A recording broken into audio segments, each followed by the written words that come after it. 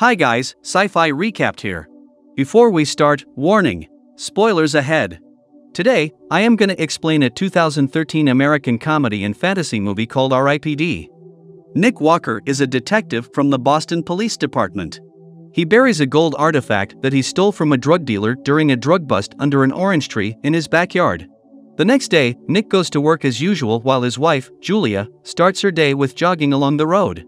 At the office, Nick talks to his partner, Bobby, about his intention to turn the gold in as evidence. However, Bobby, who also has the gold in his possession, disagrees with the idea, saying that they could earn a lot of money from the gold. As Bobby is almost convinced to turn in his gold too, their boss suddenly comes in and gives them another drug bust mission. They immediately drive over to the crime scene and with the help of a group of police, they break into the abandoned building. Turns out that the gangsters have been waiting for them and the gunfight ensues. Nick spots the drug dealer, attempting to chase him to the top of the building. Suddenly, Bobby shows up, telling Nick that he's not going to turn in his gold. As a result, he shoots Nick, who eventually dies. Afterwards, Nick wakes up, discovering that time around him has stopped. He walks out of the building and then gets drawn into the mysterious vortex. Nick ends up in an office where a woman named Proctor offers him a job in R.I.P.D., or Rest in Peace Department, because he used to be a skillful police officer. Nick initially thinks that it's just a joke, but she then explains that he's dead and soon will be sent to judgment. So she gives him a chance to return to Boston for the last time while working for R.I.P.D. to capture dead people who have managed to escape judgment, called deados. Nick agrees to the offer and officially becomes a R.I.P.D. officer, proved by a R.I.P.D. tattoo on his chest. On his first day in the office, Proctor brings him to Ripped HQ, where he learns that deados or dead people are now looking like monsters instead of human beings. She then introduces him to Roy, an ex-marshal in the 1800s who will become his partner.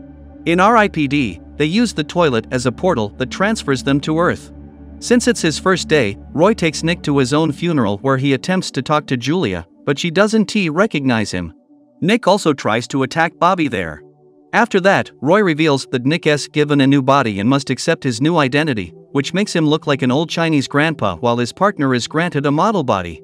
On their way, Roy reminds his partner to forget his past and focus on his task as R.I.P.D. officer because chasing Julia will be a waste of time. In the evening, they go to an apartment to hunt a deado. Roy gives Nick special bullets, which are used to kill deados and must be shot in the head. They eventually arrive at Deado's room. The deado still looks like a normal human being, so the R.I.P.D. officers provoke him until he transforms into a terrifying deado monster. At first, deado is not as aggressive as he looks. As Nick begins to cuff his hands, he becomes enraged and wreaks havoc on the entire room. He eventually jumps off the window, so do the officers. Because they're already dead, they are not injured at all and are finally able to corner the deado. Just before Roy shoots the deado, he vomits some gold artifacts which are similar to the ones Nick stole before. Nick becomes curious about the gold artifacts, but his partner keeps babbling about his performance, which makes Nick mad and then throws him to a bus, causing him to lose his beloved hat. As they return to the Ripped HQ, Nick tells his partner that the deado was trying very hard to protect the gold from them, but Roy thinks that it's just a useless and cheap gold, then turns it to another officer. Because Nick keeps insisting to find out about the gold, they attend a baseball match to meet with Roy's informant, Elliot. Nick asks the informant about the gold, but he also claims that it's worthless and means nothing to them. Not satisfied with the answer, Nick gives him the gold and secretly observes Nick's movement from a distance. As expected, Elliot arranges a meeting with a man who turns out to be Bobby, Nick's ex-partner, and subsequently hands him the gold. They follow Bobby from behind, who eventually stops by at Nick's house. Nick sneaks into the house and eavesdrops on his conversation with Julia. Nick is confused when finding out that his ex-partner is asking about Nick's gold. Julia and Bobby go to the backyard where the man retrieves the gold buried under the orange tree. Julia is very upset after knowing that his husband was a thief. The pair then follow Bobby to a building where they see Bobby hand over the gold to a deado named Pulaski. Afterwards, they immediately confront the deado, lock him inside a freezer, and then interrogate him. Since he refuses to talk, Nick baits him with a special powder. He consumes the powder and transforms into a giant monster. Pulaski escapes with his horrifying body shape, attracting nearby public attention. Roy attempts to capture the deado with his weapon, but he's not strong enough, causing him to be pulled away by the monster. After a long chase, a lot of destroyed cars, numerous bullets wasted, Pulaski finally gets cornered inside a building, so he decides to flee through the elevator shaft. Nick tries to block him with the elevator, but fails. Returning to the HQ, Proctor seems upset because they let an exposed deado loose on the street, but she also has good news for them. She reveals that the gold are actually part of a dangerous artifact, known as the Staff of Jericho. She warns them that if all the pieces are put together, a big vortex will be created which allows the dead people to come back to Earth. The bad news is, Roy and Nick are suspended and most likely will be erased entirely from the world because of their failure to capture a deado. Since tomorrow might be his last day, Nick returns to Earth and confronts Julia in the jogging track. He tries to convince his wife that he's Nick, but she doesn't believe him as all she sees is an old Chinese man. Roy appears and tells his partner to focus on the job, but Nick makes it clear that there is nothing he can do. Roy begins to babble again until Nick finally realizes that he must fight for one last time or it'll be a total destruction for Earth. Nick grows suspicious of Bobby, assuming that he's also a deado, but still hasn't got any evidence about it. On the other hand, Bobby meets with another deado. He gives him an artifact, telling him to distract the RIPD with it. In the morning, Nick and Roy arrive at Bobby's house, planning to arrest him, but Bobby is prepared for them. He welcomes Roy and allows him to enter the house, while Nick sneaks in from the back door, catching him off guard. He threatens him with the gun, ordering Bobby to take off the artifact on his wrist. As Bobby throws the metal away, the house suddenly alters into a half-destroyed building. Bobby is then arrested and Roy seizes the remaining gold.